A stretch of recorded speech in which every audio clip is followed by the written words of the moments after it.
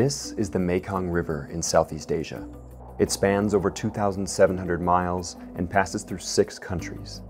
And just below the surface of rivers like this lies one of the most important resources on Earth: sand. And we're running out of it.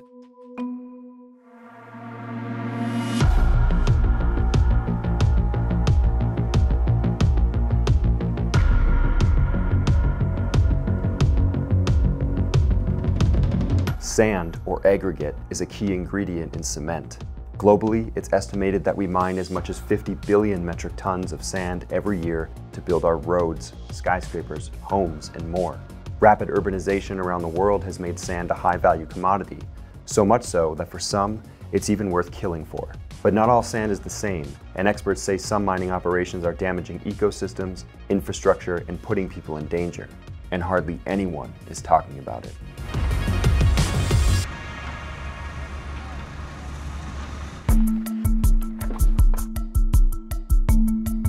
Every country on Earth uses sand, and it's mined in a variety of places around the world.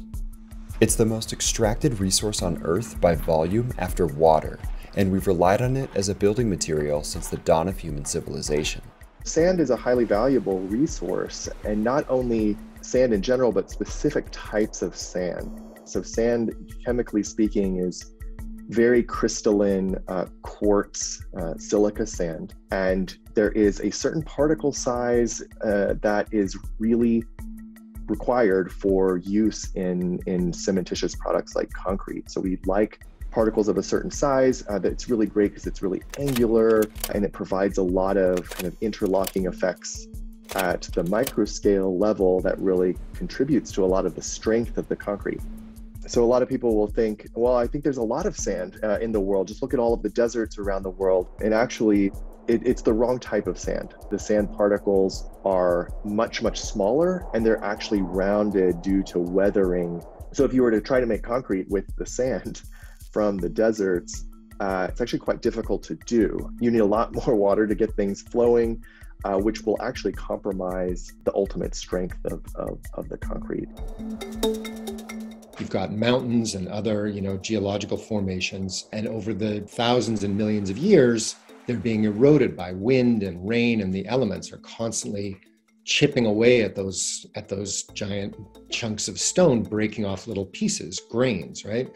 The rains wash them down the sides of mountains into rivers, and then the rivers carry them from the mountains along across the land and out to the ocean. So all along the way, sand is sort of accumulating at every step along that process. So you have a lot of sand on the bottoms of those rivers, on the banks of those rivers. We mine that sand from basically every one of those places where it occurs. Besides concrete, it's absolutely incredible how many other ways sand touches your life pretty much every single day. We use sand in paint. We use sand in toothpaste. It's used in some wines, every window, every car windshield, the screen on your phone, the silicon chips that run our computers and our phones and every other digital goo god that we use. Those are made from sand too. The elastic band in your underwear is probably made from sand.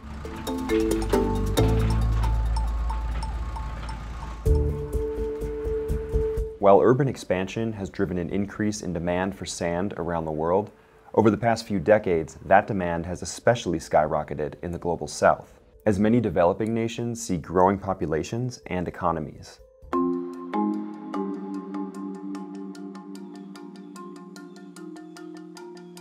Makueni County is one of the arid and semi-arid counties in Kenya. So Makueni County borders Nairobi County that hosts the capital city. It's largely an agricultural community. So basically we rely a lot on agriculture and livestock keeping for our livelihood. All of this is rain-fed with very small pockets of irrigation from the small wells and water pans that collect water during the rainfall. We have only one permanent river, and the rest of the rivers are actually dry riverbeds that are seasonal.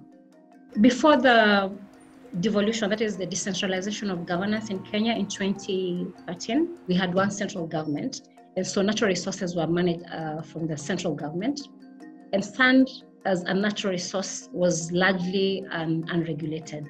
So we've had decades of unregulated and excessive sand harvesting, particularly from the dry riverbeds. It was very easy to transport sand from Makueni and into Nairobi.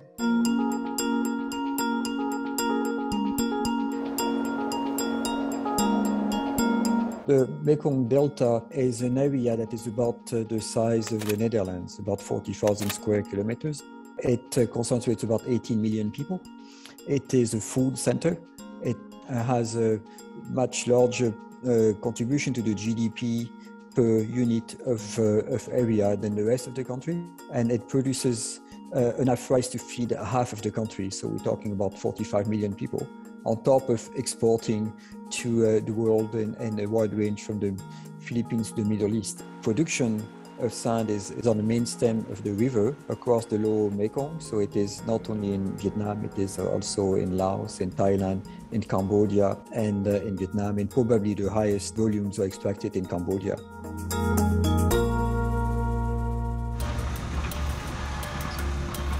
Despite its status as the second most extracted resource on Earth, there's actually very little regulation, monitoring, or enforcement around sand mining in many countries around the world. As a result, it's difficult for experts to quantify just how much sand we truly extract from the Earth each year.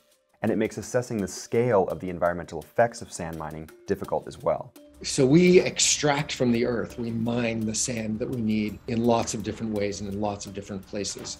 Probably the most common and the most problematic way that we mine sand is river sand mining. There's lots of really excellent high quality sand on the bottom of rivers, and it's really easy to get at, right? All you got to do is send out a big dredge, a big barge out into the middle of that river, drop a pipe down to the bottom of the river and just suck it up like a straw onto your boat. You've got a big boatload of sand, you can take it anywhere you want. And in some places, especially in the developing world, it can be literally just, a few guys with shovels and a pickup truck. At the other end of the extreme, you've got multinational corporations that use huge, enormous dredging ships that can pull up sand from the bottom of the ocean or from the bottom of lakes, hundreds of meters under the water. And in between, you've got, every shape and size you can imagine, from smaller ships to land pits that are dug up using earth-moving equipment. So it really ranges the whole gamut. There are cascading impacts. If the riverbed itself is dredged for sand, that can make the riverbed deeper, sometimes wider. It changes where and how water flows throughout that system, and where and how sediment flows. As things are removed from the bottom, there's different habitat that is available or no longer available. We had decades of sand harvesting unregulated, and this led to exposing the dry riverbeds to a lot of degradation. So rivers became dead. Of course, that has an effect on agriculture, so people are not able to produce as much food as they would want. Naturally, large river systems like the Mekong produced a lot of sediment, about 160 million tons a year. But because of hydropower and higher demand for sand, there's less sediment reaching the sea. There's mainly concession holders who have concession from the government and extract sand. The problem is that the monitoring of the extraction is limited, and it's usually self-monitoring. So we believe that a large part of the over-extraction, if you want, is concession holders who under-report and over-extract. In the lower Mekong, we are probably extracting between 80 to 100 million tons a year. We most probably only have 3 to 5 million tons coming in. It's causing a deepening of the channel. We believe that it's about 2 to 3 meters loss of elevation, so that's significant. You have incision of the riverbed, you have erosion, you have sinking of the deltas. The extraction of sand for construction is done at the cost of significant changes in the ecosystem. With high demand and little regulation or enforcement, sand mining has become a lucrative business for criminal organizations in some countries. And many are known to work with businesses and builders to supply sand for construction projects. And they aren't above using force to get the sand they want. Paliram Chauhan was a farmer, a vegetable farmer in a little town about an hour south of New Delhi in India. Huge demand for sand in New Delhi. What happened was this bunch of goons basically came to the village one day, seized about 200 acres of the villagers' land, just took it over by force, ripped up all their crops, stripped out all the topsoil, and started digging up the sand to sell it to developers. Paliram Chauhan was kind of a leader in his village, and he tried to make them stop. He organized protests, he got his fellow villagers together, signed petitions, they went to the courts, they went to the cops, but they could not get anybody to take any action, mainly because there's so much corruption in the system in India, as there is in a lot of the developing world. It's very easy for the sand miners to just spread around a few bribes and people are kind of look the other way. But at a certain point, he was raising enough of a ruckus that it was starting to get under their skin.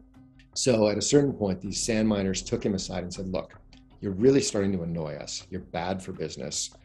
Cut it out, shut up, or we're going to kill you. But Paliram Chauhan didn't stop. In fact, he reported that threat to the police. 3 days later, somebody burst into his house while he was taking a nap and shot him dead in his own bed. So that kind of violence is happening not only in India, but also in Ghana, in Kenya, in Indonesia, in many, many parts of the world.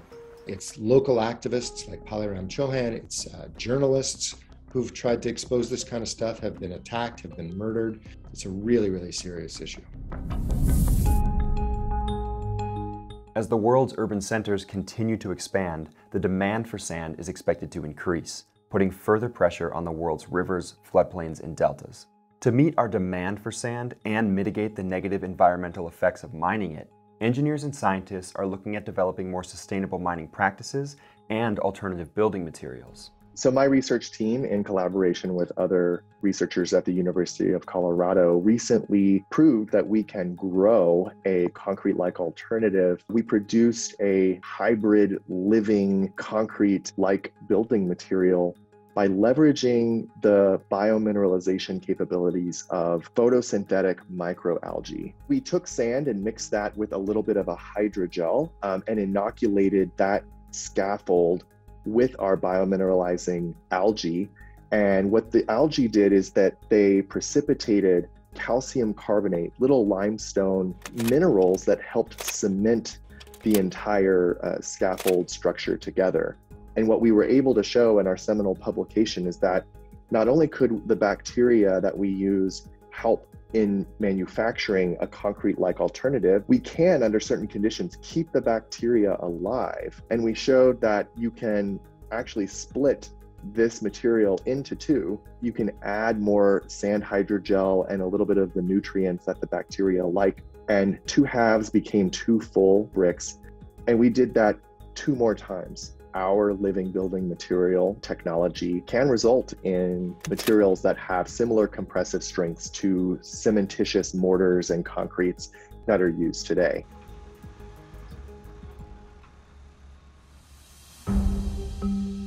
While our reliance on sand will remain significant, experts say that the keys to combating the negative effects of sand mining lie not just in sustainable mining practices, but in gathering more data too. To say that we're running out of sand is true, not in the sense that there will be no more grains of sand and every beach on Earth will be bare rock. That's not going to happen. There's lots of sand left in the world, but much of the sand that's easy to get at is gone. It's tapped out. And so we're having to go further and further and dig deeper and deeper and do more and more harm to get the sand that we need. There is no silver bullet solution. It's going to take a portfolio of solutions that are tackling this problem from every angle. And the future will include the production of Portland cement, and it will include the production of concrete. I think there are things that we can do now and in the short term, such as invest more in the monitoring and the understanding of the entire system around sand. And then the policy and the legislation, the requirements, the mandates to think about this issue and use sand more strategically has to catch up with the science and the evolving practices. The Global South still has to continue developing, so we have to make sure that we do not completely stifle the space to develop, but then we must do it in a way that does not harm the environment. If we are looking to continue to produce concrete and increase our production of concrete, we will need to look to alternative sources of fine aggregate because we know that the earth only has a certain amount. We all know by now, right? We're burning way too much oil. We're taking too many fish out of the oceans. We're cutting down too many trees. And now come to find out we're running out of sand, right? The most abundant thing on the planet. We consume too much. And by we, I really mean we here in the rich, developed world and everybody in the developing world who's fast catching up to us. We've got to find ways to live our lives and to build our cities that just consume less, not only of sand, but less of everything.